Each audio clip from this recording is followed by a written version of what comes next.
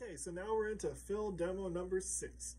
What I want to do with fill demo number 6 is change the quantity or amount that we put into the space we have.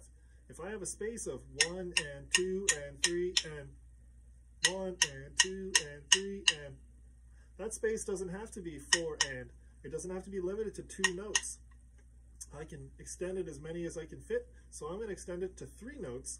Now, if you're not familiar with quarter notes, eighth note triplets, 16th notes, etc., I will be putting out a video demonstrating that as well, so please stay tuned for that.